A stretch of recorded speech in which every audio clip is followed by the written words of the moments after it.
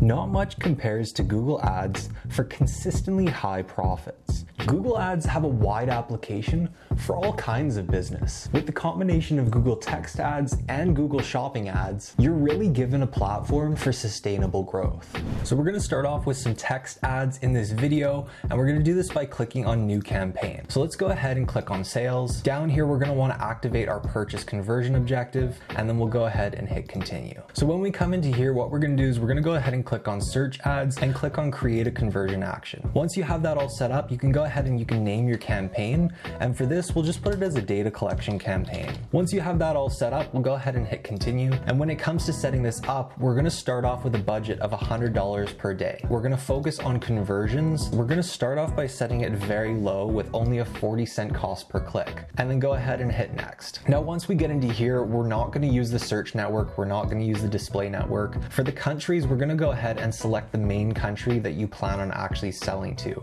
Then down here under targeting, we need to do present people in that target location and present people excluded target location. Now this is very important that you choose the same country that you plan on doing your Google Shopping campaign for, because we're trying to collect data that we're going to implement over on the shopping campaign. And then we'll continue down here, and for the language you can just leave it as English. For audience segmentation, we're not going to do anything with that, and then for dynamic search ads, we're not going to do anything with that either. Go ahead and hit Next. Now in here is where we're going to actually set up the keywords that we're going to be targeting. So when it comes to the keywords that we're going to be targeting, we want to find core keyword groups. Now these keywords are going to be split into two different groups. So we have niche general product and long tail product specific. So when it comes to determining what's a niche general and what's a long tail product specific, you can go ahead and you can look up a niche general. So a niche general example would be yoga mat. So as we scroll down, you're going to see down here we have our long tail keywords. Now what we're going to do is we're going to implement them in there. So over here in our keyword setup, we have yoga mat, and the one that we're going to be utilizing is a phrase match type. This is where you need to get creative again. We're trying to find search terms that aren't these. We already know that those ones are related to the product. We want to create a situation where our ads are going to generate a bunch of search terms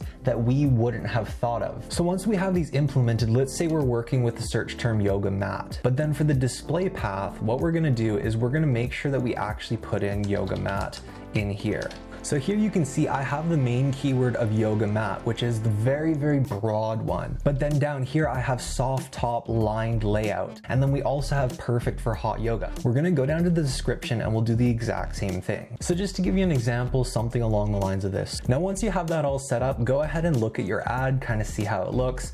I would say this definitely looks like it should have a little bit more up here. So once I implement that, I think that looks great. We've got a good amount of numbers, we've got a good amount of text, and we've also got this main broad keyword for generating our search terms. Now down here, another thing that I want you to implement on your text ads, just because it's going to increase your click-through rate and ensure that you're really getting people clicking through with purchase intent, go down here into image extensions. Now you might be wondering, what is image extensions? Well, that's this right here. So you can see when we have an actual product down here in text form, you can still present an image with that product. So of course we want to do that back over here. You just go ahead and click add a new image extension. Now once that's all done, you'll be taken to this page where you can review all the different information that you implemented into your ads, and go ahead and click publish campaign. Now once you publish that campaign, you should have all of your long tail product specific keywords and your niche general product keywords activated in those ads. And then what we're going to do is we're going to go evaluate the data and get information that we'll then implement into our shopping ads. This is where the magic is going to happen. So as we scroll through, you're going to see we have all these different search terms coming through, and you're going to see they say phrase match close variant. This is keeping things very, very broad so that we can get all these different matches coming through. And what we're trying to do is find ones that have a lot of engagement or purchases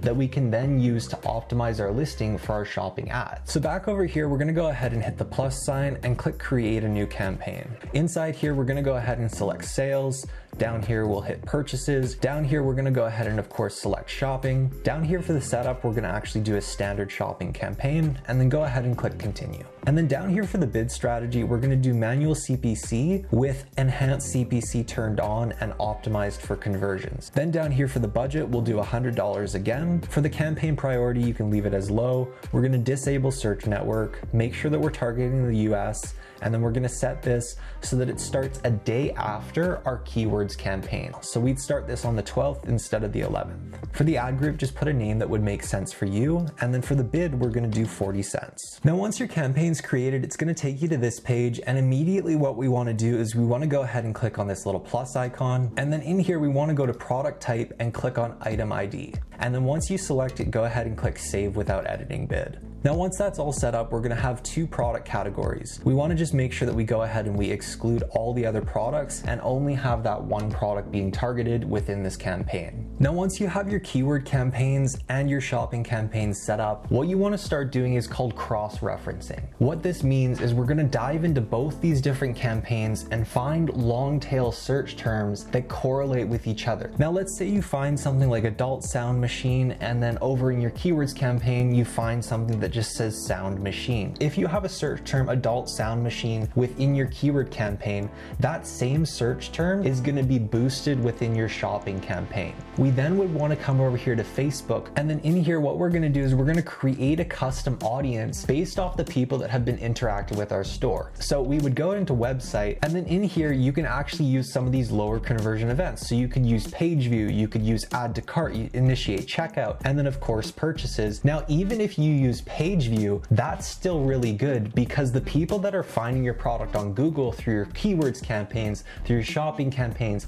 have purchase intent. We then want to create a custom audience for those people, and we're going to go ahead and retarget them on Facebook. Now, to take this even a step farther, not only are we going to do retargeting, but what we're going to actually do is we're going to take, let's say, a page view audience, and in here we would create a lookalike audience of those page view customers. And what this is going to do is it's going to go over to Facebook and it's going to eliminate all of this. So when it comes to Facebook, one of the biggest issues that's occurring right now is the targeting. It's tough to get targeting correct because so many different things inside Facebook have been removed. So this is creating cross-platform targeting, ensuring that you're optimizing the data between your shopping campaigns and your keyword campaigns, giving you the highest chances of succeeding, and not only succeeding, but also generating consistent income from all your Google ads moving forward. If you're liking the content on this channel, make sure you subscribe, and I'll see you all in the next video.